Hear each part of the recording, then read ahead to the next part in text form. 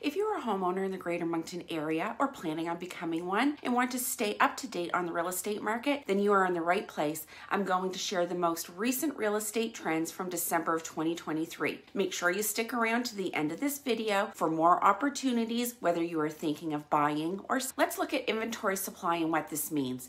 In December, there was 4.3 months of supply, which has moved us into a stable market. What this is telling us is how many months it would take for all the homes currently on the market to sell if no new homes were listed. Less than 4 months of supply means there's not a lot of inventory available, which can drive the prices up. 4 to 6 months of inventory indicates a more balanced market, and more than 6 months means there's a lot of properties available for the buyers, which can drive prices down. As this is the last month of 2023, when activity is generally slow, we will have to watch closely to see what happens to the inventory supply going into the winter months of 2024, when listings are generally lower, and see if it keeps us in a stable market, as we are just tipping the scale slightly into the stable market based on the December stats. December's average sales price in the Greater Moncton area was at $314,649. Keep in mind that this is the average across all areas and all types of homes. They range from an average price of between $330,000 to $336,000 for a single family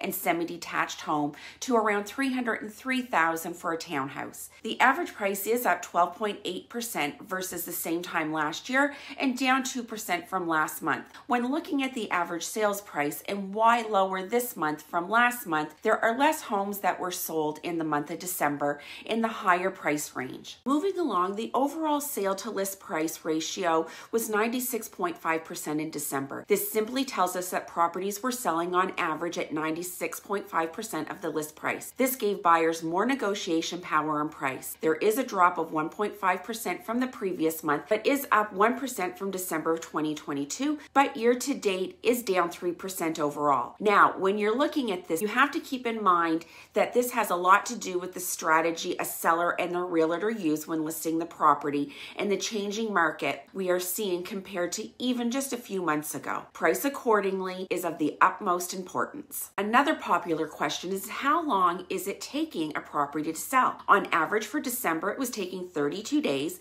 This is down only 1 day from the previous month, which was at 33 days, but is down 15 days from December of last year. Again, it comes down to if you have your property priced right, the chances are it's going to sell quickly. Okay, if you're thinking about buying real estate in the near future, you may be asked what's going on with the interest rate. Currently, mortgage rates are ranging between 5.24% for a 5-year fixed to 6.3% for a variable. You should always consult with your mortgage broker to ensure you are getting the best rate for your situation. So in summary, when you're looking at the December market statistics, we have just moved slightly into a stable market, but this could quickly slide back into a seller's market. I personally think over the next few months, we will be seeing low inventory as we move into the winter month, which will more than likely be putting us back into that seller's market going into 2024. Pricing your property accordingly still remains to be the #1 factor to ensure you get the best sales price in the least amount of time, as when a property sits too long, buyers begin to question why. We saw 165 new residential listings and 170 sales in December,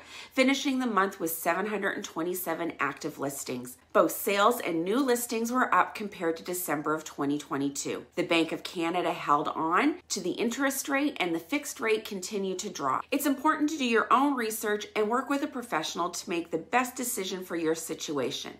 So the bottom line is, whether you are buying or selling, your personal situation is unique to you, and you should not rely on the general overall market update. If you want a more accurate market update for your home or your general area, you can request a free no obligation market evaluation or book a call with me to have a no pressure conversation about your options. I will always be honest and upfront with you, allowing you to make the best decision that's right for you. You can click on the description box below and scroll down for all my contact information. Feel free to stay around and look at some of my other videos, and I'll be back next month with a market update report. Remember to hit subscribe so you do not miss out on any future updates.